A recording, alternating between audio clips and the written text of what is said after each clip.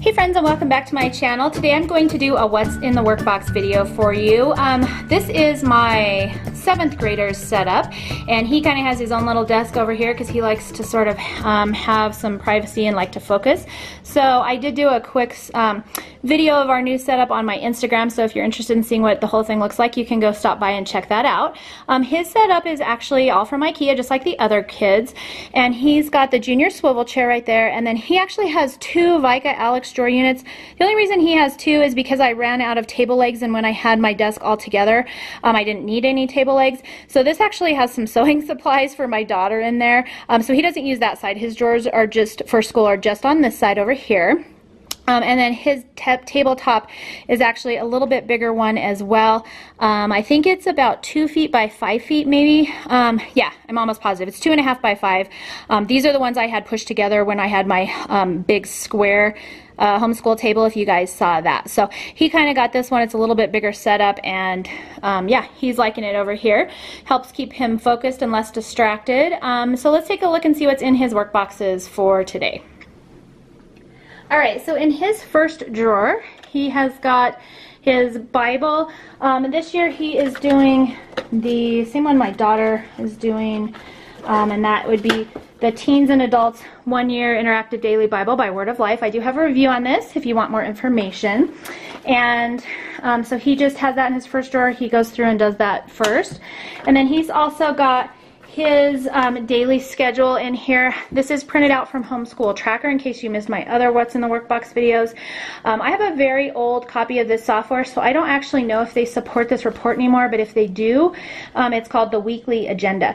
And so over the summer when I do all my planning, I put in all of their assignments and what they need to do. I make sure to put information that they need, like if they need to read a certain page or study a certain chapter or whatever. And then I print this out for them, so they get Monday, Tuesday, Wednesday, Thursday, and then on Friday they do an options program. So makes it really nice. They can go through and check off all of their work. He's also got a egg shaker because, yeah, that's important. And then he has a clipboard in here as well because we take school on the run sometimes, and so they each have a clipboard. Then he has also this expandable drawer organizer. It can expand and contract to fit just about any drawer. We have had these for years. I want to say they were somewhere between $12 and $20. I know that's kind of a mix. I can't remember though because we've literally had these for probably 5 or 6 years. So I will try and find them and link them below for you. But it's nice. It keeps all of their supplies kind of contained, and then we can still use the rest of the drawer for other things. And then it looks like he also has some fun colored pens in here as well. So that is his first drawer. All right. And then moving on to his second drawer, this is his math drawer. He is currently doing pre-algebra math UC, so he has his DVD in here. And then I've actually just pulled out his worksheets for the week, and his workbooks I just keep in here, so I can just pull them out really easy. But I just pull them out, and then he goes through and does them each day. And if you don't want to pull them out, you could just put like a little sticky tab or something in your workbooks. For some reason, I've always pulled out math. I don't know why. And then he's also got, he loves origami, so this looks like a, I don't know, a cricket or a fly or some kind of, what do you guys think it is? I don't know, bug of some sort. Not sure what that one is, flying bug, maybe it's a fly, I don't know. So that's that. And then in here, he's also got his Fix-It Grammar. We're currently doing the Robin Hood version. Let me back up a little bit so hopefully you guys can see a little bit better. So here is his version. He's currently doing Robin Hood, and then he goes through and completes his sentences or whatever each day, and then he also has to rewrite the story and all his vocabulary words. So he basically has his Fix-It Grammar and a spiral in here for that.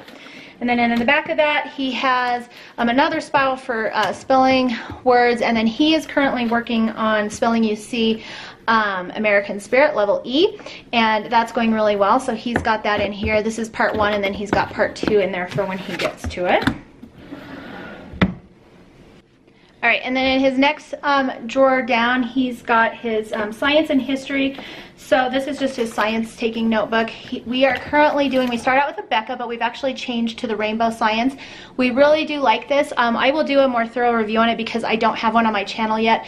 However, I did want to, you know, use it first and make sure that we liked it and all that kind of stuff before I did a review on it and kind of told you guys more information because I wasn't sure how it was going to work out.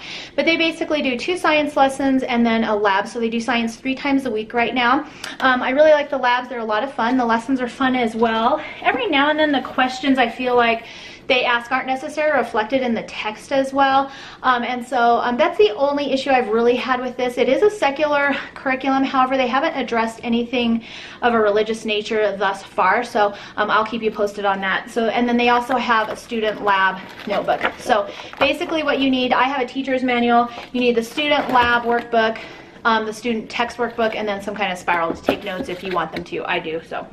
And then he also has his history in this section. We are doing a Becca history right now, and he is doing it with his sister. So actually the book, the textbook is in his, her work drawers, and then they share it, which is kind of a pain. If I could afford 2 textbooks, I would recommend that. But since they're doing the same one and the textbooks are $20-some a piece, I just thought we could share them. So anyway, so that's what's in that drawer.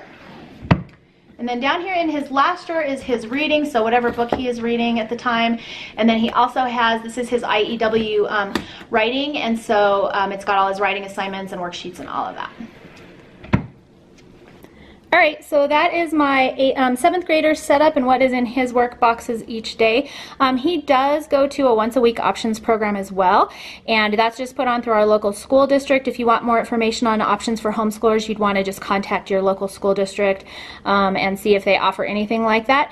The electives that they do there change every year. So this year he's doing robotics, PE, choir, which he doesn't like, but they had writing, creative writing was the alternative. He doesn't like, he already has to do writing at home, so he didn't want to do 2. I can't blame him.